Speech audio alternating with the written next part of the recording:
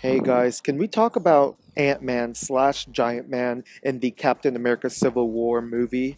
That was cool. Now, I've already heard speculations, rumors, and I've already heard that Ant-Man was going to do something big in this movie, and he did it. And I found him really fun, in between all of that drama between Tony and Captain America and Bucky. I love that there was someone who just brought, something fun to the fight.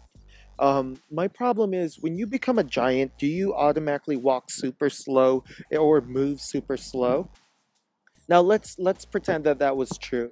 If that was true, if someone can turn into a giant, I understand trying to get used to moving, because now you don't know how much strength you're really putting out when you move. But I just found it kind of disturbing that it took him forever to reach for something.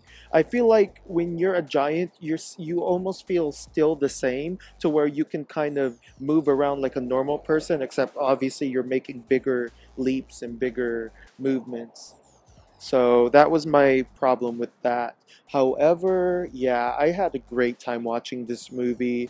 Scott Lang is fun. I wish he got to do more stealing, theft, burglary kind of stuff in the movie. I know it wasn't his movie, but I kind of wish that they had done something more with him, sneaking into I don't know, sneaking into an office and spying on Tony or something. I don't know. But yeah, I love the movie. There were a lot of flaws in my opinion, but all the action made up for it. Yeah, I think I really enjoyed this whole movie overall. Anyways, thanks for listening, guys, and keep keep in mind I have many other videos in my channel, so watch those as well. All right, bye, guys.